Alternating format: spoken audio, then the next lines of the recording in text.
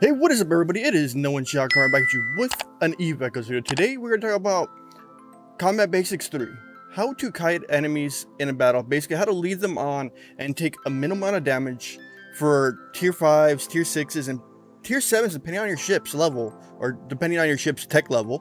And so we're going to go across my basics of what I have right now, and then we're going to show the battle. Me actually showing the kite, and kites usually can take 40 minutes. Sometimes 50, depending on your ship. If you have a better ship, it can take less time. We have a better strategy. Drop that below so I can check it out, because I would love to see it. So right now I am running the Stabber the Stabber Fleet issue currently right now. So I am running 4 Republic medium strike cannons, or 5 technically, and I am running a medium shield.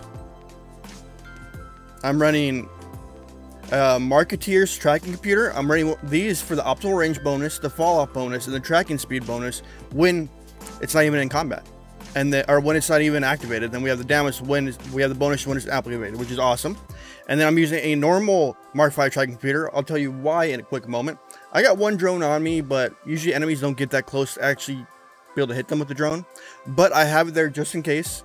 Reason I cannot run another Marketeer tracking computer right now is I am short probably like 8 more power, give or take, to be able to run that computer, and I'm working that currently.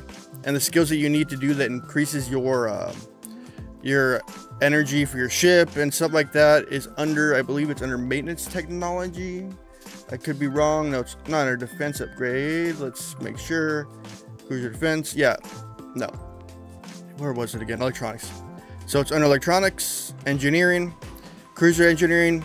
You need to get your cruiser engineering to 4 preferably, and then I'm trying to get my next one, the cruiser engineering or advanced cruiser engineering, up to get my power grid up another 5%, which should be right there, and I would have enough for that. That's what I'm working on currently. I know having 2 tracking computers are kind of pointless in a sense, but there's a penalty for running them. But I'll take that small penalty so I can get that distance in these encounters. But they're worth it. Before any of that, we have what, 19 jumps. So before any of that, let me look at my item inventory. We're gonna go down to my personal assets. The ship that I was running before was the Stabber and the Stabber Trainer. The Stabber Trainer, I was able to do tier 6s without an issue whatsoever. And with the Stabber Trainer, I was running, so we have the trainer right there, and then I had the Stabber, the normal full-blown Stabber, but I gave that to dude since he needed it, since his went kablooey yesterday. So I gave that to him, but I was running 5, let's see if I can find them, 5 medium Mark V strike cannons. I was running, or 4 technically, because that's all the slots it has, 4 medium strike cannons, and then you want to run 2 Mark V tracking computers, and a battery just in case, and a medium shield if you can, because that medium shield will keep you out just in case you get those hits. You can just, it's every so often they really hit you. It's really rare when they get that close to you. When you're going into these battles, you generally, on a Stabber and a Stabber Trainer and a Stabber Fleet, you want to set your orbit to 40 would be nice. Even though the optimal range on the guns, if we look at the guns right now on the ship currently, they will say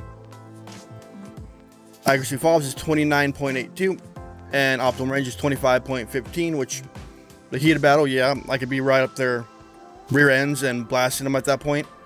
But I'd rather stay at a distance. I'll strike between 2, 5, 1,000, sometimes 1,700 to 2,000 damage, depending when I pop my tracking computers, and I'll show you my strategy with the tracking computers.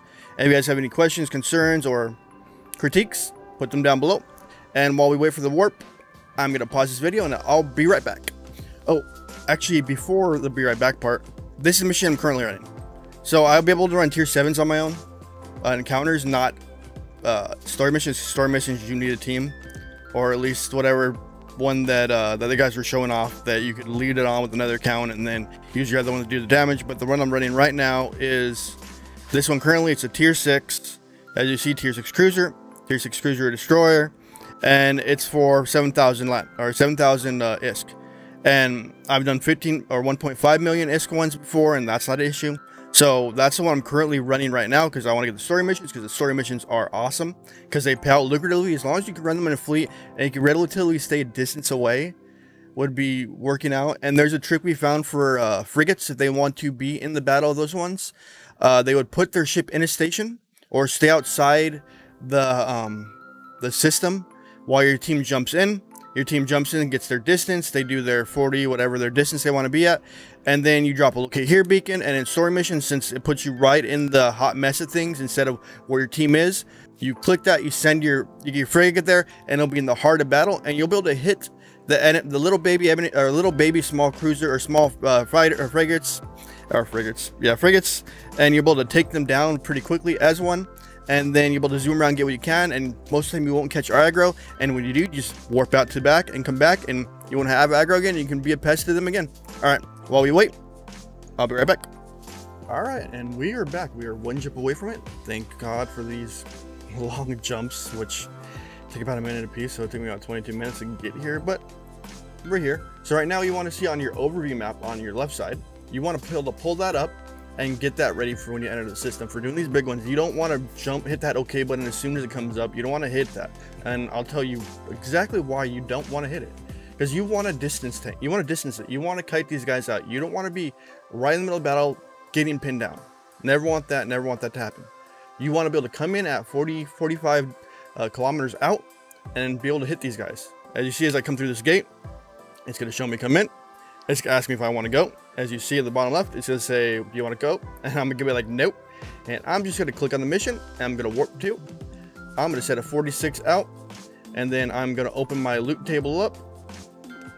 Even though you should technically open up your ship one, and as you enter, you'll be able to see, I'll show you right now when it pops up, what to expect, to see what enemies you have, see what their distances are, just in case these don't tell you the right ones when it shows you up top. Sometimes it doesn't show you the right ones, which totally just sucks, and that's unfortunate. And I wish we could get more on the screen, but you need more advanced ones. See, as you see here, there's 4 here, and we can see 4 enemies, and I'm showing up about 39, 37 out, 35, so not bad. I'm going to focus target on the Navitas, which my ship will automatically start attacking as soon as I make it in. As you see, I landed a 973 hit right off the bat. As you see, it's coming at the bottom. I set my distance to 40k, so my ship's automatically at orbit at 40k. I know some of you guys don't like the auto orbit. I have it preset because it helps me out greatly. I'm going to switch my target to the smuggler.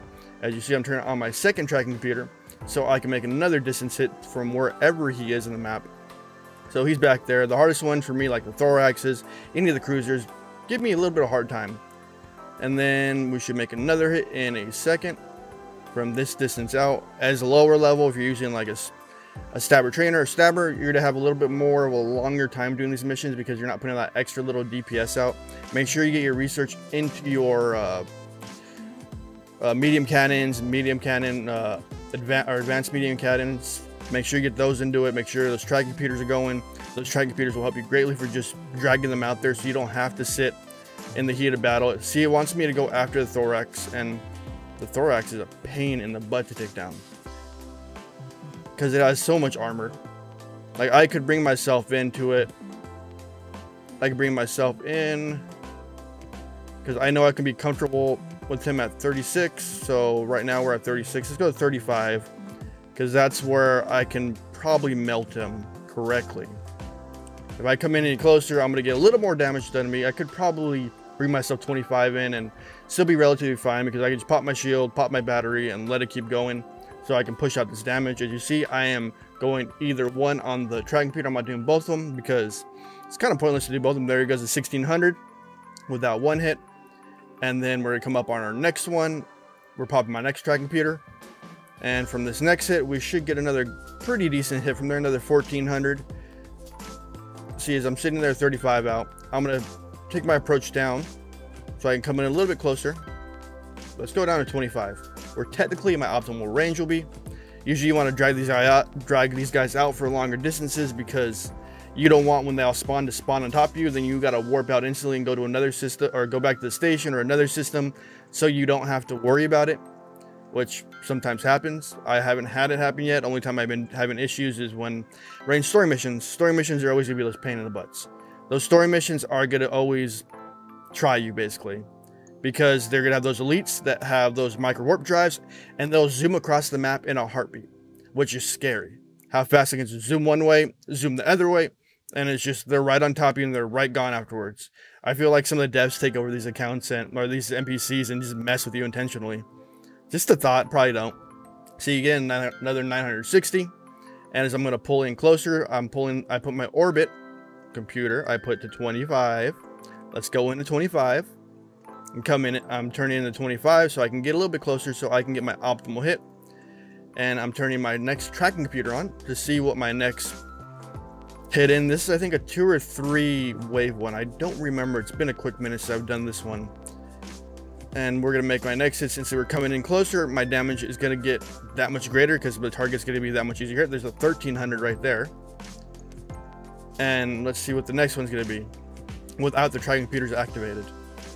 And these are good for bounties. These are good for encounters. I know you could be ratting this whole time and making more ISK, but these are for the story missions, which is the story missions pay out pretty heavily, which are nice, but you always need a group to do them. Hopefully, if you fleet up with somebody, you're willing to help them out and say, hey, you get the loot, just let me keep the elite stuff. You can have the rest. I'm chill with that. Or contract them out some money if they helped you do the work. Let's say you're doing a 25 mil mission, pay them 20 mil. See that, as you see here, I am quite a ways out, so I'm gonna come in and I'm gonna start it. And yeah, this is how the mission's done. I'm able to finish this quite easily from this distance. As you see before, I'm just rotating through on my tracking computers to get it done. I don't want to use both of them at the same time because there might be a penalty to it. I'm not 100% sure, but that's what I'm doing. Alright guys, it is nowonshall signing out. Remember to like, the subscribe button, the bell notification down below. Remember to become a member, click on that button. It's either 2, 5, 10, or 20 bucks a month to help the channel out. If you have an ad blocker, become a member, help me out. You'll be featured in the intro or the credits of the video. And if you want to donate, it is down below. As you see, my August goal is up there. It's for $1,000. I just put it up there for the giggles and not to show my system. And if you want to join my Discord, come join my Discord. I have an Eve-specific section in there for Eve-specific videos and Eve-specific chat. If you want to come chat with me, I am there. And remember to be happy, enjoy your gameplay, and have fun with Eve Echoes because this is an awesome game. Have a wonderful day. Peace out.